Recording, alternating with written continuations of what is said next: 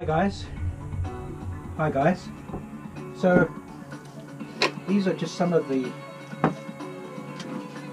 cards that I give my students or any people that join the boat for the first time that want to have a look and see where all the safety equipment is.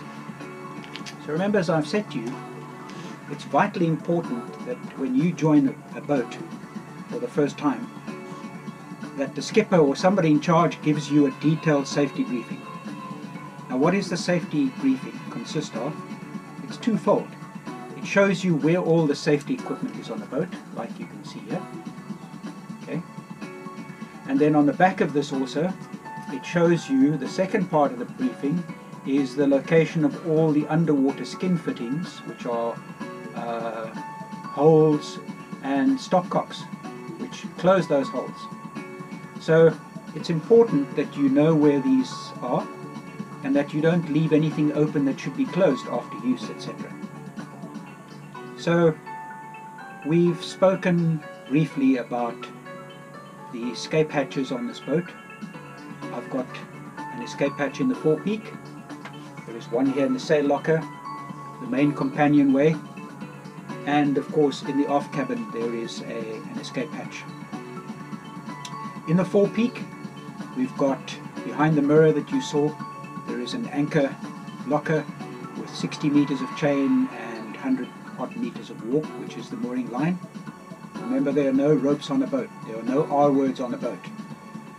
Then, while we're talking about this, we've got the life raft directly above us here on the deck, which you saw earlier. Then we've got fire extinguishers. So if you look in the sail locker again, we've spoken about the fire extinguishers. I've got 4 fire extinguishers, 5 in fact, the aerosol one and the fire blanket, 2 on the bulkhead as you come down the companionway, 1 in this big bulkhead in the sail locker and 1 in the aft cabin. The black ball and the cone, we've spoken about. If you're at anchor, the international day shed for a vessel at sea is a black ball hoisted from the forepeak somewhere outside so people can see that you're at anchor. First aid kit we've got in the heads, which is the toilet area. We've got tools, we've got the gas oven stopcock, where that is once we've finished using the stove. We've spoken about things like boat hook, knives, bolt cutters, etc.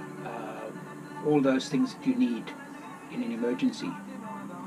We also have looked at the EPIRB, which is an emergency positioning indicating radio beacon, which is possibly the most important safety equipment for vessels that go far offshore. And we have spoken about the fenders, the mooring lines in the aft cabin, the gas bottles, the Dan buoy, which is that tall thing if you man overboard situation that you throw in the water with a life ring. So you have there's a flag on the top so people can see where you are in the water. There's an emergency tiller in the aft cabin we've spoken about if something happens to our steering. We've got manual bilge pumps. We've spoken about the SSB, the radios, the VHF radio. There's a radar, there's a GPS, etc. And the GPS facility giving position, which is indicated also on the GPS and the radio. So the new DSC radios, digital selective calling on channel 70, automatically links to your GPS. So on your radio you will see the position if there's a man overboard. We've spoken about safety harnesses, life jackets, life vests, torches, foghorns, etc. The grab bag, the contents of the grab bag we've spoken about. So those are all the safety things. What we haven't spoken about are outside, on the deck. I have 2 steel cables running from the forward all the way to aft, in other words from the bow to the stern. And those are cables that you clip on. So if you're sailing at night, before you leave the cockpit, you clip one side of that of your safety harness clips onto the cable, and if you fall overboard there's a short tether so you're not going to disappear. Very important for sailing in bad weather or sailing at night. And then we've spoken about the location of all the underwater skin fittings. Remember, when you drill a hole in the boat, a skin fitting, which is a flange with a thread on it, is either side of that hole, and on the end of that thread is a stopcock or tap or faucet which screws onto that skin fitting. So it's important for you to know where these skin fittings are, where the holes in the boat are, and that you keep those stopcocks preferably closed after use. Know where they are. We've got depth transducers, we've got speed logs which give you the speed of the boat through the water, we've got toilet inlet, outlet, basin discharges for the galley, for the toilet,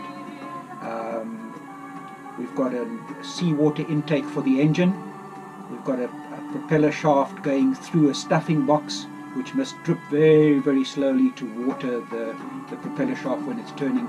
All those things are potential possibilities of you flooding your boat. So it's important to know where they are, how they work, and if you don't, you ask the skipper or somebody on board to give you a detailed safety briefing which incorporates safety equipment and location of the underwater skin fittings and stopcocks. So if you don't know what these terms mean, then please drop me an email and I'll try and explain to them. Try and explain what the various nautical terms mean. Just remember one thing, if somebody says to you, how many ropes are there on a boat? There are absolutely no ropes on a boat. They all have a specific name.